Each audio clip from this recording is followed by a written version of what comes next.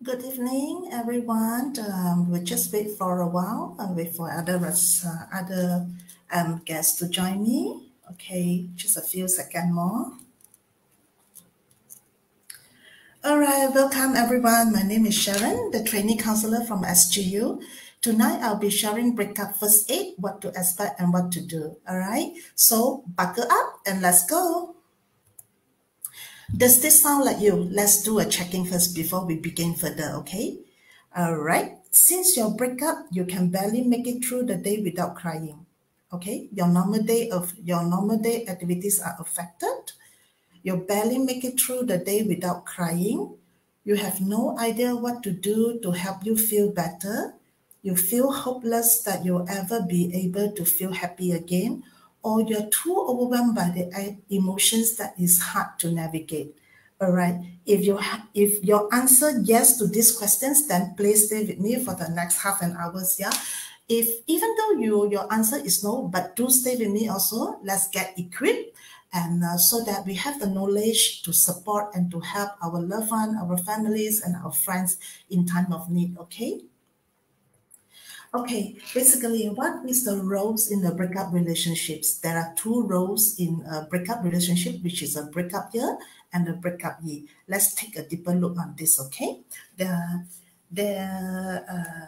Like what I said just now, there are two roles in the breakup relationships, the breakup year or the breakup year. Whether you are the breakup year or the breakup year obviously makes a difference, okay? Breakup year is the person who initiated the breakup. He and she not only are more in control, they have likely already worked through the emotion pro and cons to reach this point. Meaning that if you're a breakupper, you already thought, all the pro and cons, whether or not to end the relationship, and the control is in you. You are the one who initiated the whole breakup. So if you are a breakup year, that is your role. All right. Next is the breakup year. Breakup is a recipient of the news. The person's reaction likely depends on whether you two realized and had the same feelings or you were caught completely off guard. Okay, so breakup meaning that you are the one that being told that, hey, look here, I would like to break up, you see, and you have less control in these situations. And most of the time, the breakup are caught out of sudden. You see, or unless you are more prepared, unless you have the same feeling that, oh, this relationship, I think it's not working. So I have the same feeling also, but let's give it a try like that, and you're delaying. Unless you have that feeling, then you will feel less caught out of the blue lah. Okay. So, but tonight I will be focused on the left knee. Okay, I will focus on the breakup knee more. All right. So let's see. There are stages of grief actually for a breakup too. Okay, basically it comes with denial, anger, bargaining, depression, and acceptance. It doesn't go one after one. You see the stages. It doesn't mean that after it must start from denial, then you go to anger, then you go to bargaining, then you go to depression, then you go to acceptance. It can go back and forth. You can start it with denial, and then you go for bargaining. Then after that, you think that no, I'm still feeling I'm angry. That the person caused me pain. Then you falls back to anger. So basically, the stages of grief is very personal. It's not according to stages like denial, anger, bargaining, depression, and acceptance. It can go back and forth. Okay, so let's take a deeper look on denial. All right, and breaking stages of grief. Breaking up is not easy lah. Basically, huh? It takes time for wounds to heal. Okay, and there are 5 stages of grief that you will go through normally. And like I said just now, they are denial, anger, bargaining, depression, and acceptance. Okay, these are the natural ways for your heart to heal. Therefore, if you're in a breakup situation now, please bear with me. Let's go through and let's journey this together. Okay, let's take a deeper look on denial.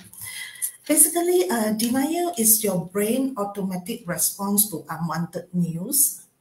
It's also a type of coping mechanism because denial gives your heart time to adjust to the new situation. In the denial phase, you may think that your boyfriend or girlfriend is coming back to you. Everybody spends different amounts of time in the denial phase. Therefore, it's wise to turn to your friend for family support, or for your friend for support, or your family for support. Okay? So, anger. Next, we will go to anger. All right. A breakup can even make the most rational person do irrational things. What do I mean by that? Let's take a look. It's normal to be angry at your ex. Okay. You may resent he or she for causing you pain. It is important in this phase not to make any rash decisions that you may later regret. Wait until you are less emotional. Allow yourself to work through your anger, perhaps by exercising or drawing. Expressing your feelings in a journal is a way to release your emotions. You will feel anger, like, you are the one who caused me pain, you are the one who betrayed me. So most of the time, you have the tendency that you will take a very rash, you will make a very rash decisions.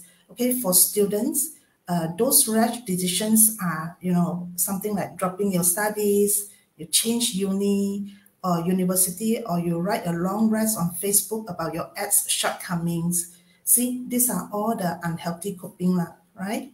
So instead of that, what you can do is to allow yourself to work through your anger, perhaps by exercising or drawing, or writing out a journal, or writing a letter to lash out your emotion. That is a more healthier way. Okay. So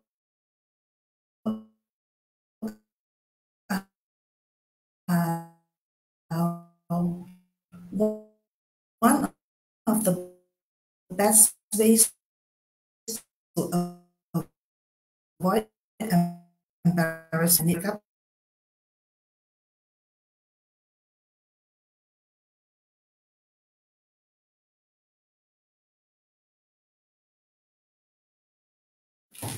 Okay, it's back.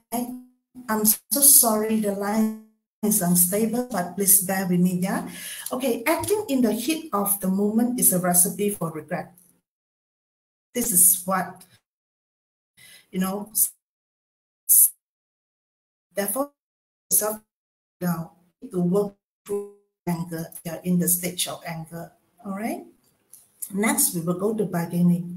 In the bargaining phase, you will try to restore your friendship, or perhaps rebuild it as a friendship.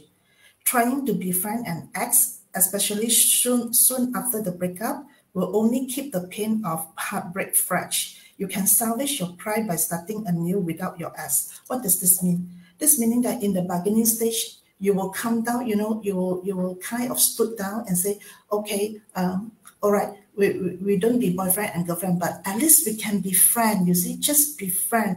But in this way, you're actually delaying your healing process. Okay, and later, this one we will talk later in a more detailed phase. Okay, but what you can do is you can salvage your pride by starting anew without your ex. Instead of bargaining, like, please let us be friends. It will be better for you to end the relationship if it's really come to the situations that no hope to salvage it. The best thing is to salvage yourself with a brand new you. Okay, carry out yourself, put yourself all together up again. Later we will come to a deeper sharing on that, how to put yourself all together. Okay, so depression, the last stage. Well, no, the second last stage is come to depressions. It's normal to be sad. All right. At this point in your grieving, you come to terms with the fact that the situation is not going to change. This is a time for reflection. You may want to be alone. Realize the kindness of others is not intended to upset you.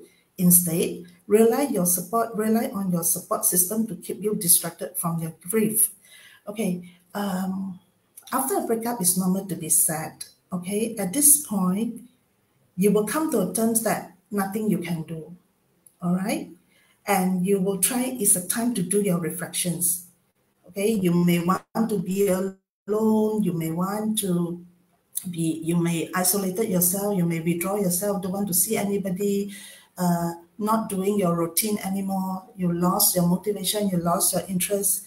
But this is the important time that you go ask for help and go and see who can be your side, share about it, and find your support system, who is your buffer, so that you can distract from your grief so much, okay? And the most important thing is resist the temptation to turn to drugs, alcohol, or food. Usually, when you're down with depression, right? Some people cope it with drugs, and somebody do it with excessive eating and or alcohol. So all these are not a healthy coping mechanism to cope with the grief, right? Those habits can be destructive, all right? So rather eat well, sleep well, and exercise, okay? Now we come to acceptance, okay? It is natural to harbor a place in your heart for your loved ones. Special relationships make you who you are.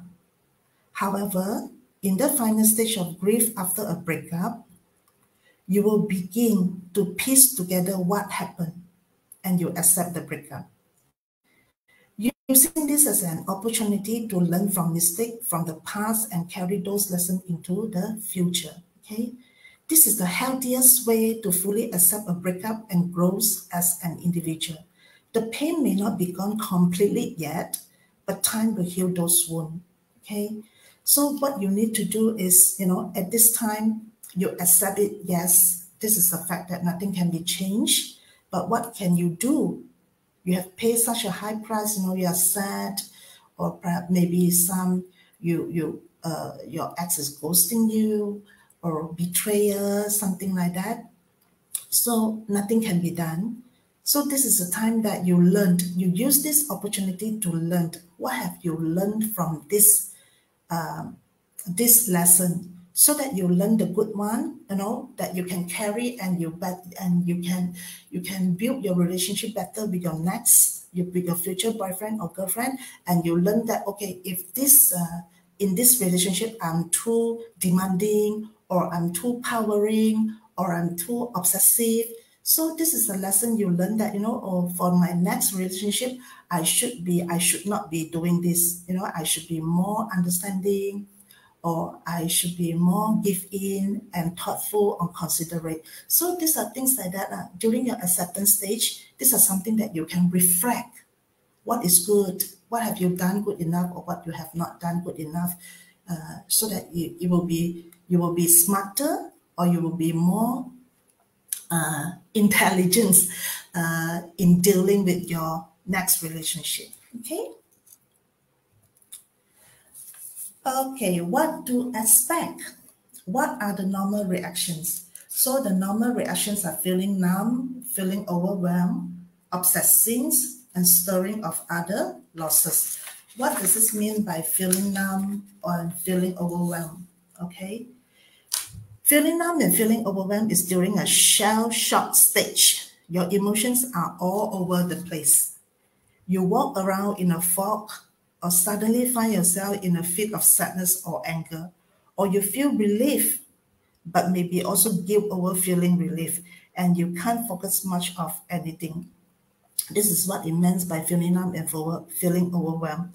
Okay, you are either feel yourself in the sadness or in the anger, or maybe you feel that that relationship is not working, and he's not the right person for whatever reason, and you wanted to end the relationship. So in this case, you are the breakup year. So you may feel grief also, and yet you feel relief, you see, to terminate, to end the relationship.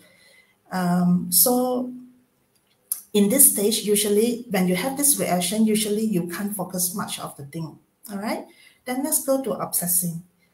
In obsessing, you likely can't focus because you are also likely constantly obsessing. You feel like you have no control over your mind. It is always running, replaying events from the past, triple analyzing text messages, and last conversation over and over. Does this sound familiar to you? If you are in the stage of breakup, I think this is normal we do. And this is a normal reactions, a lot of flashback, a lot of sweet memories will just pop up, keep on running, his smile, his romantic actions will keep replaying in your mind, and you will triple analyzing the text messages and see, oh, what he writes, what does it mean, and you will stare at the last conversation over and over. This is what it meant by obsessing. Okay, what your mind is doing is struggling to create a story, to connect the dots between all those memory and positive feelings of before with the current reality of after. So you're trying to, what are you're playing this and you're looking at the conversation, especially basically you're trying to create a story, okay, to connect the dots of why the moment he say to break up and the current and the previous sweet romantics, okay? You're forced to look at your relationship through a new lens. All those positive memories are corrupted, and your brain is trying to create a coherent story so that the breakup matches the past. Okay? And last, we go to a stirring of other losses. You find yourself thinking spontaneously about past losses, other breakups. Okay? You will try to link all those things that you fail to do, and you make yourself as a failure. I am not lovable, nobody like me, I fail to this, I fail that, and you link all those together. You will stir up all the other losses together to enhance your feeling that you are a failure. So this is all the normal reactions that a person in a breakup will have, right? So I hope I'm not going too far, but if I'm going too fast, then you can always look back the playback, okay? Now, we come to don'ts during a breakup, okay? Basically, don't step into a new relationship so quickly, and don't make big decisions, okay? Don't step into a new relationship so quickly. Yes, I know you need to get out. Maybe you want to step back into dating as soon as possible, to deal with your pain, but be careful about falling into a serious relationship. For the next several months, at least, you are not likely to be able to really see a whole new someone. Everyone is an unversion of your ex. Therefore, do not jump into a new relationship so quickly, okay? Because at these early stages of grief, your relationship lens is distorted, okay? You are mentally comparing and contrasting everyone to your ex, honing on the one or two things that you hated or missed. Therefore, don't rush into a new relationship just because your breakup left you feeling lonely, or simply to prove that or simply to prove to your ex that you have somebody now. If you don't want me, it's okay. You've done me, it's okay. I have somebody so fast, so fast. You see, so there is a way that you're taking revenge, or simply to avoid grieving your pain. These are not a wise decisions, and this is not a wise actions, to deal with your grief or to handle the breakup. All right. Next, don't make big decisions. Okay. Stressful times are worst time to make big decisions. Your life and view of reality will change in few weeks of months. So don't make anything big decisions. You should take a deep breath, give your most rational self time to get back online, right?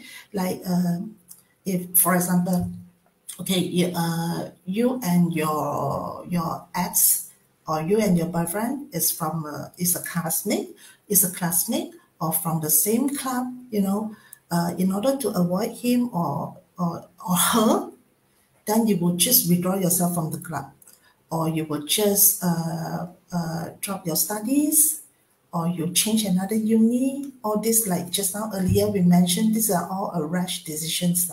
Okay, give yourself some time, deal with it, and slowly until the stage of acceptance, then you'll feel better. Okay, now that we finished the two don'ts, and we shall journey much in the do's. Okay, there are a few do's that we can do during breakup.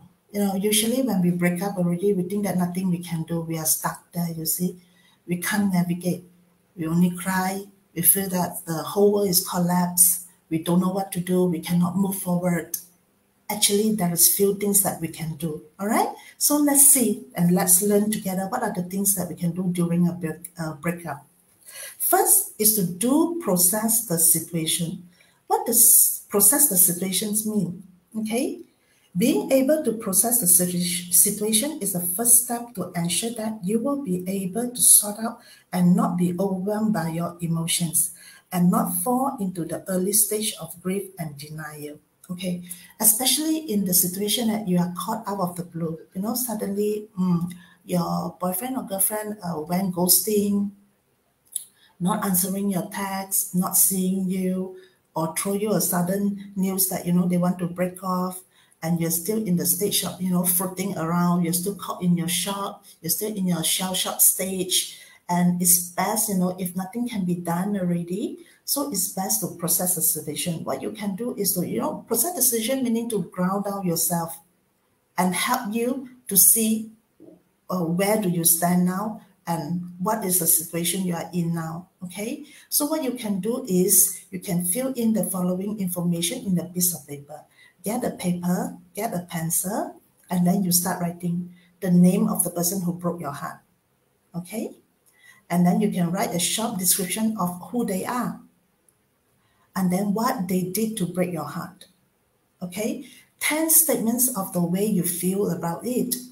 He has broken your heart, and how do you feel about it? Try to write 10 statements or more if you have. Okay, and then 5 reasons why they should no longer be in your life. Okay, and then do you want to be distracted from it or to talk about it?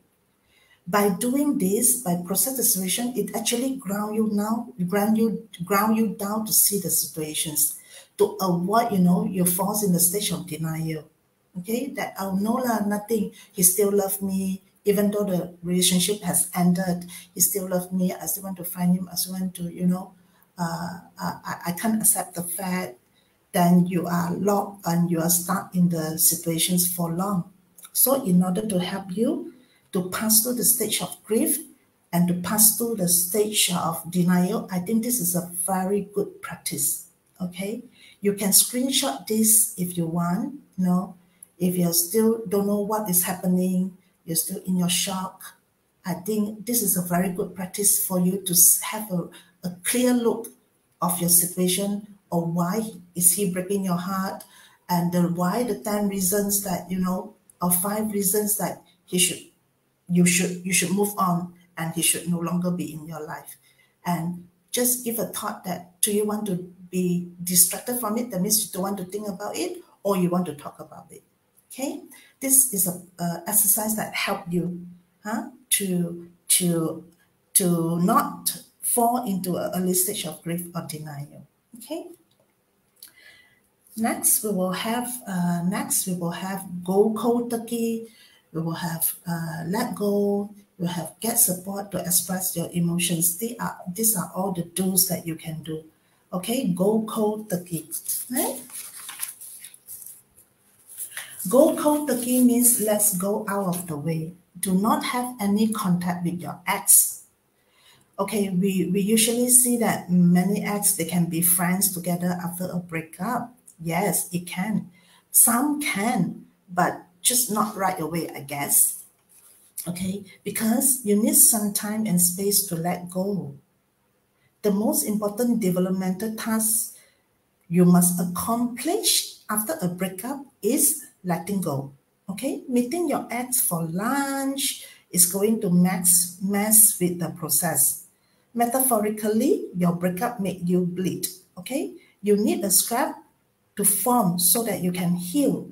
But every time you have contact, or your email, or your text messages, or your FaceTime, or a phone call, or seeing him in person, or getting a message from a carrier pigeon, it tears off the scrap and you bleed again, you see.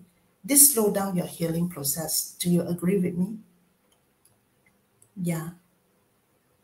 So because this is what we call a soft breakup, the relationship is actually ended, okay? But by acting this way, like your email, your text message, your FaceTime phone call, you seeing him in person, you actually acted like the relationship has not ended like that. So it will be half hanging, you see.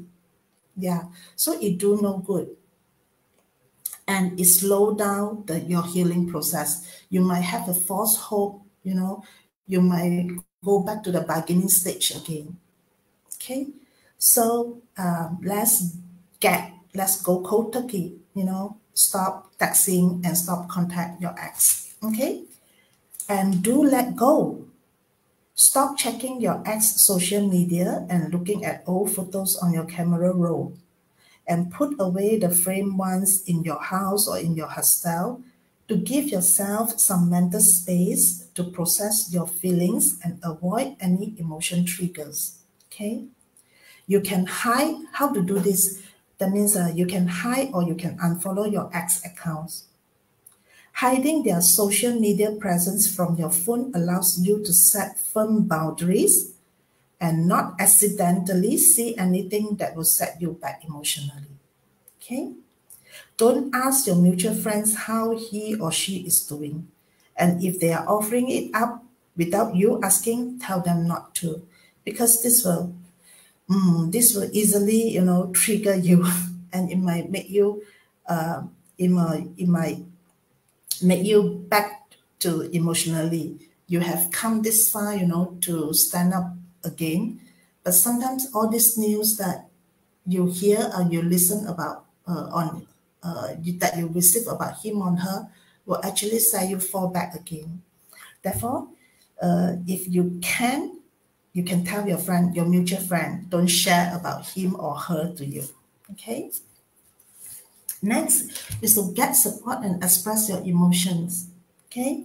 Let those close to you know what is going on and find those you can lean on. It's okay to talk about how you are feeling. This is part of the process of unraveling of your pain. Okay? If you find they are giving you too much advice, help them out, let them know that you just need to talk and they don't need to fix anything. That you are getting that grief out, draining the wound. By retelling the story changes and you begin to connect the dots. What does it mean by this? This is if, sometimes we have our friends that love us so much. They will tend to give us a lot of advice, do this, do that, or talk back about him to make you feel good. But if you feel this is too overwhelming, you can actually tell your friend, okay, look here, I can fix myself. So I just need hearing ears for me to latch or to vent about my feelings. So I think they will understand. So they will spare you their listening ears rather than, instead of give you a lot of advices. If that's kind of support that you're looking for, you can actually talk to your friend, be frank to them. You see, okay, I thank you for your care and concern, but what I need is just a pair of ears to listen to my feelings. Okay. So by telling the story changes and you begin to connect the dots, meaning that if you again and again and sharing the same thing, it will bring it to reality easier. Okay, it will make you rationalize the situation better. Okay, and if you don't have, just in case, if you don't have others, okay, you can write a journal to put your emotion into words. You can write to get all those jumper thoughts out of your head. Just in case you are someone who is introvert or some relationship that you wouldn't want people to know or whatever reason that you don't want people to know, don't feel alone and don't bottle up all your emotions. Another way you can do is like what I said just now, you can write a journal, okay, to put your emotions into words, and you can write to get out all your jumper thoughts.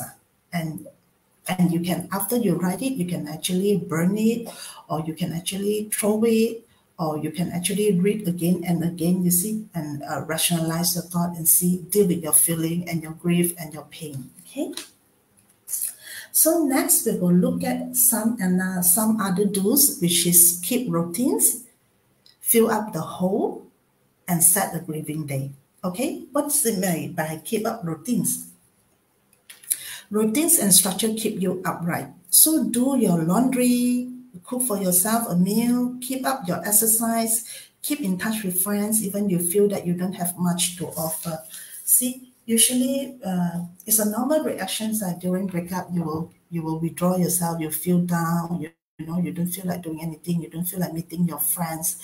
Of course, you can allow yourself to grieve, but I think you should set an end date. Usually, I will suggest to my client to set an end date to it. You see, you can't allow yourself and pamper yourself continue to be in the grieving stage and in a sad mood, blue mood for a long time. Okay, of course, how long you get through the pain is very individual, but to your own comfort level, you can set an end date. Okay, for example, maybe a month. You can allow yourself to be sad, feeling down, feeling hurt, or whatever, but you set the date for yourself that, on the 2nd of, on the, now is January, you can put that on the 6th of February or on the 1st of February, I should get up. Enough is enough. You can set an end date for it and get up again. And or you can meanwhile you can keep up your routines. Though you don't feel like doing it, but you have to force yourself to do it. So to keep your routines upright, get yourself back to track again, pick up all the hobbies again, those things that you have left up so much, and maybe you can change a new look, change a new look, and yeah, just keep the routines up. Okay, just keep going, keep active, and feel positive, rather than sitting down and locking yourself in the room with tears. Okay, this will be more benefit to you if you can keep up your routines. All right. Next is to fill up the hole.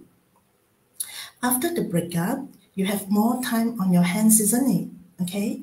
All the time you used to spend texting and hanging out, you now have to wallow in pain and self-pity for being heartbroken. You felt an emptiness in your life and no idea how to fill it up. Is that how you feel? Is that how you feel now? Okay. Let me repeat.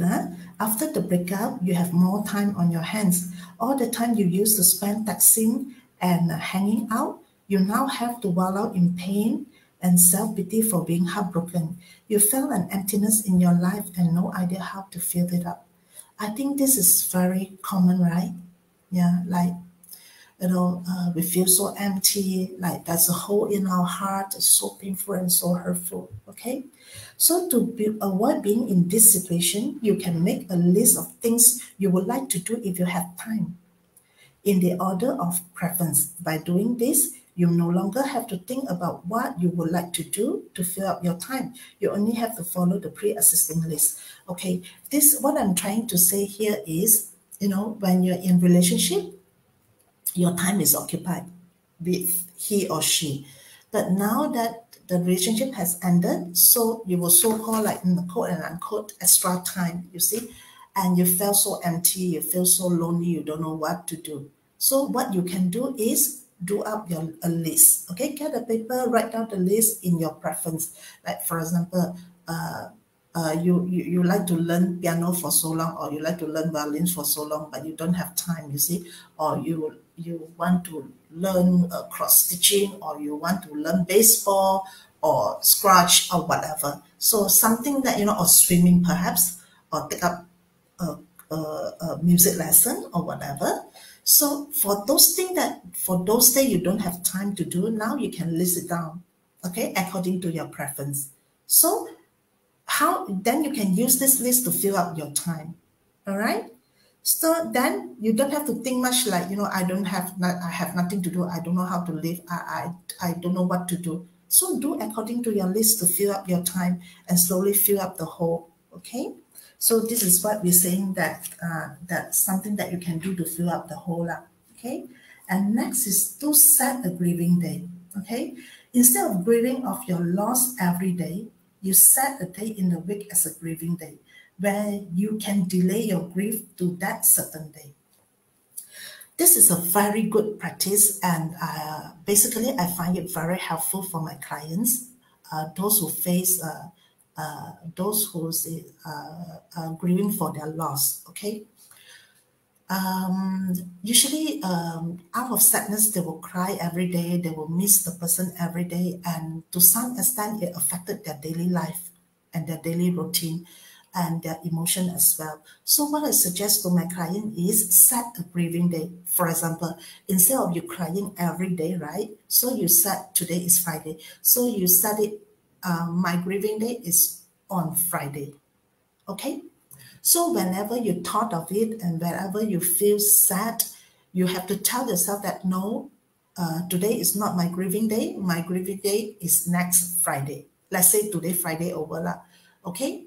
So you have to delay it, like if like for example tomorrow already Saturday, right?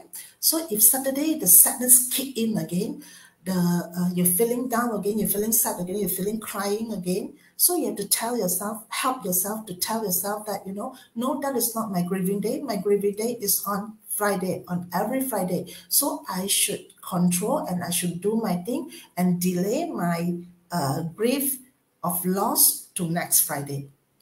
Next Friday is only my grief day that I can think about all this. As long as it's not Friday, I should live my normal routine. Okay, this is actually a very good exercise. If you're in the situations, maybe you can try. Just set a grieving day, you see, and it will help you to delay your grief. Instead of every day, you set one day. Instead of Monday to Sunday, you are crying, so you just set one day.